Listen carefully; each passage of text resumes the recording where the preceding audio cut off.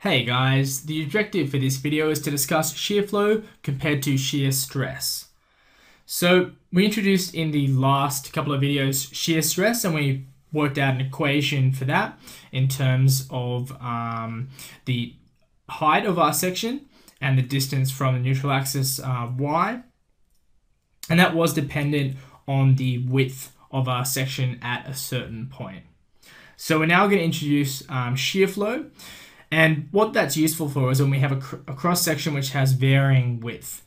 So by taking the shear stress and multiplying by the width at that certain location, we're going to get a continuous distribution over the cross section.